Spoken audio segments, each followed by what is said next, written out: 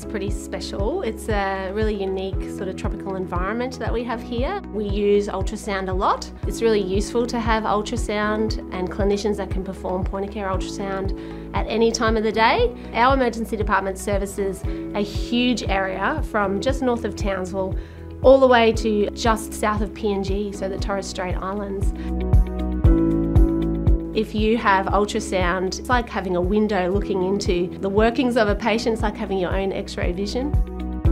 The role of point-of-care ultrasound has become huge in emergency medicine. Now, if we have this tool of point-of-care ultrasound, we're able to show patients what's happening in real time. So we've been running ultrasound courses here at Cairns Hospital for 15 years.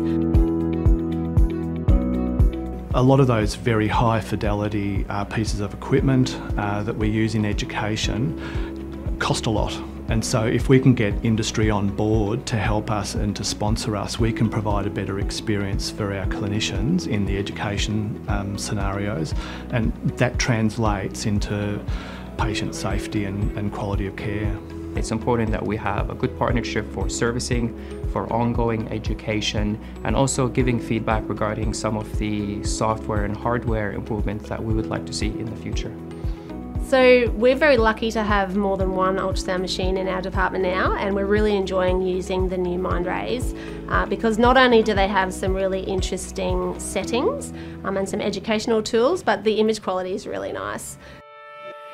If you think about the way that we use ultrasound as clinicians as opposed to sonographers, is generally we're trying to answer some very specific clinical questions. So for us, it's an extension of our clinical examination of the patient rather than trying to do a comprehensive study.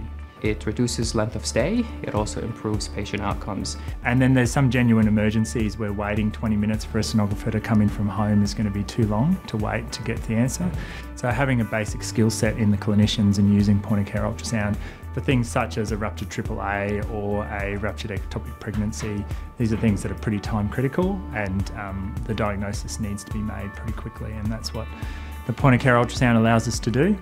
And having a machine that's intuitive and easy to use is important. Of course, as the skill set increases, the more modules and the more features ultrasound machine has becomes valuable for the clinician.